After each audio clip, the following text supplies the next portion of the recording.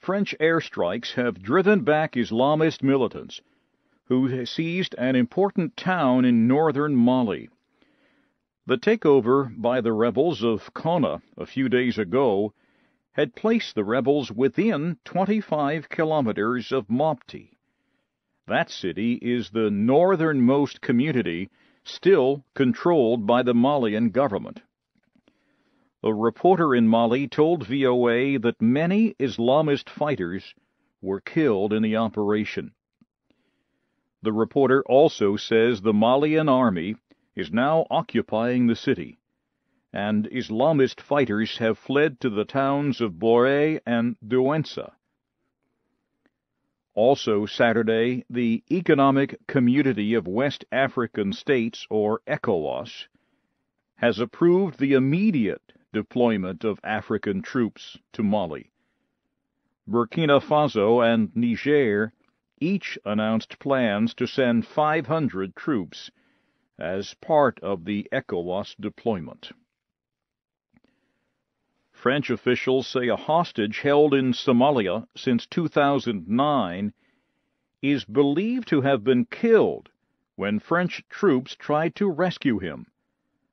But al-Shabab rebels say the hostage remains safe far from the battle area. The French Defense Ministry said Saturday that military security advisor Denis Allex was probably killed during a rescue attempt. A French soldier was also killed, and another French soldier is missing. The raid took place during the early hours Saturday.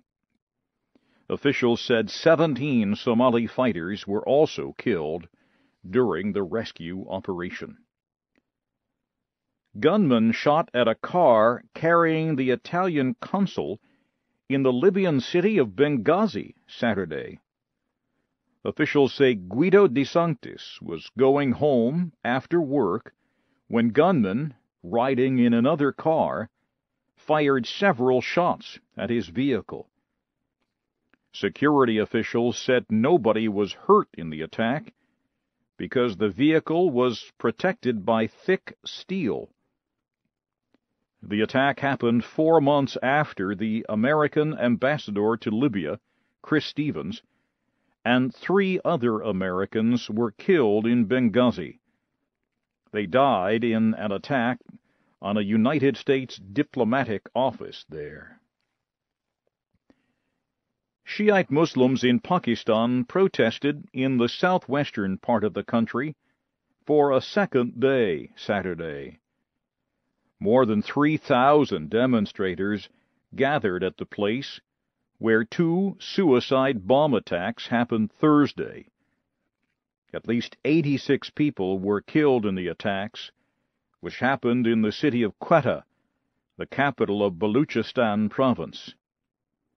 Many coffins were on the side of the road where the protesters gathered Saturday.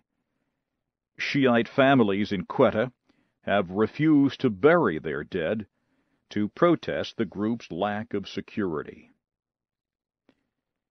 President Obama says the main reason America sent troops to Afghanistan is within reach.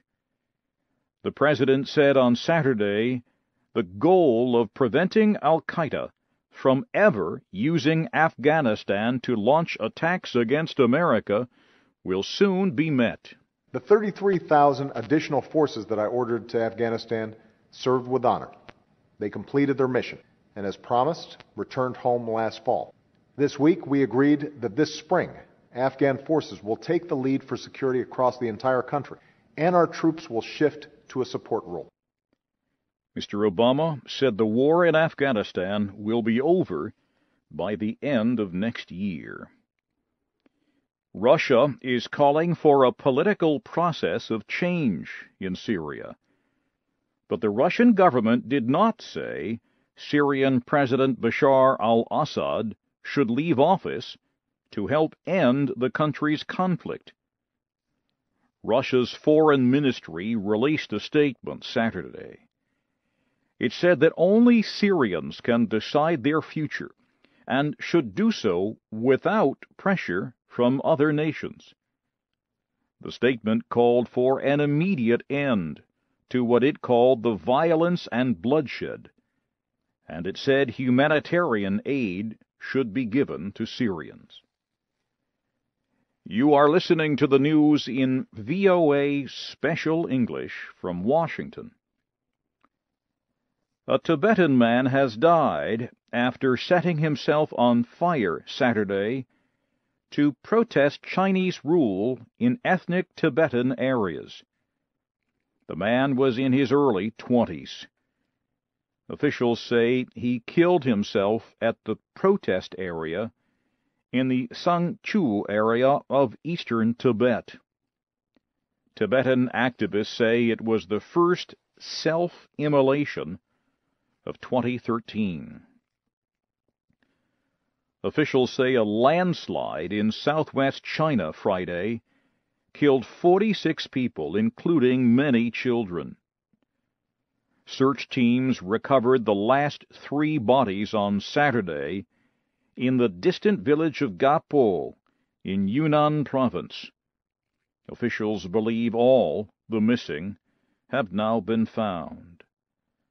The state-run Xinhua news agency says several days of rain and snow caused the landslide. Officials in Nepal say a bus in the western part of the country has crashed off a mountain road. At least 29 people were killed. Officials say several more were injured Saturday when the bus drove off the road near Chattawan village.